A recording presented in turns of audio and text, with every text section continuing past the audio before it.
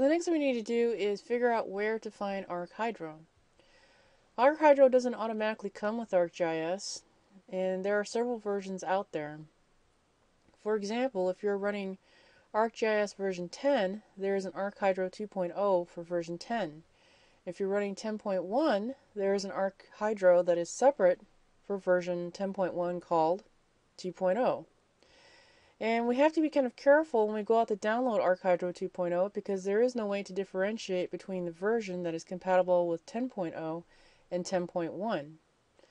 And the two, if you download the version for 10.1, it's not going to run in version 10, and if you download the version for 10, it won't run in 10.1. And they just call it generically ArcHydro 2.0, so there's no way of knowing which version is with which. So when you go out to download, you just have to kind of pay attention. So I'm on the ArcGIS resource page for surface water, and the URL is located up here. It's kind of a long URL.